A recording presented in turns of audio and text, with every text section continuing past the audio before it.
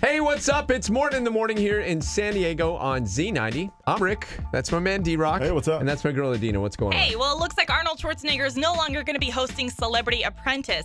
He just came out saying that because Donald Trump's been involved with the show, it doesn't really get that much support. And he told NBC that if they ask him to come back for the next season, he's not going to do it.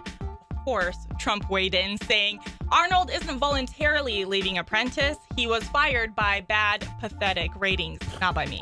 Arnold, you terminated yourself. Yeah. When he walked out, he's like, I'll be back, or I won't be back. Or maybe I'll be back, or maybe I won't be back. In the meantime, wouldn't it be great if Charlie Sheen was the host? Oh, I would love that. Everybody would be halfway through their task and be like, no, that's not what I wanted. I got a different idea. We're not winning. It would be so scatterbrained. Nobody would ever get fired. You have no idea what's going on. It would be, I quit. Everybody would quit. Yeah. Oh, thanks for listening to us here on Dish Nation. You can catch us on Z90, and we'll see you back here tomorrow afternoon.